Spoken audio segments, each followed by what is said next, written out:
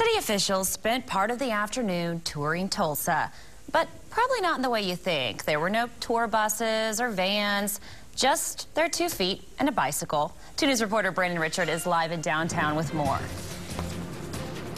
Well, Marla, Tulsans who walk or ride a bike often complain about the conditions they encounter on the roads.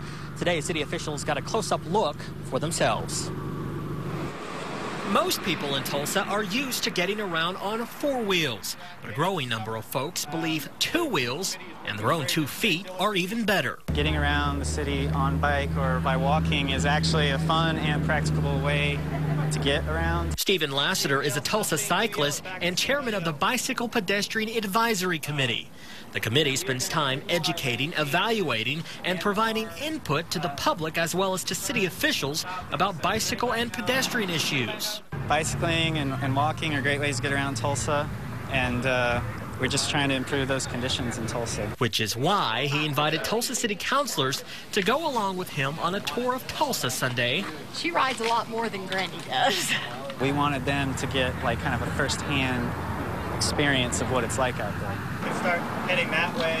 One group took a walking tour, but the majority decided to hop on a bike instead.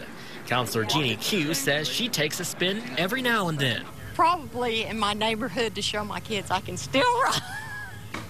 So not as much as I should, but I totally support bicycling. Councilor Karen Gilbert feels the same way. I'm hoping to raise some awareness about the lack of sidewalks and trails here in the city of Tulsa. And that's the kind of understanding cyclists hope city officials will have later this year. Our committee is working on recommendations to improve the conditions for bicyclists and pedestrians.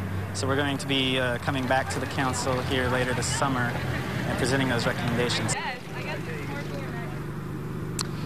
And that tour happened at a pretty convenient time. Next week is National Bike to Work Week. Reporting live in downtown, Brandon Richard, 2 News works for you.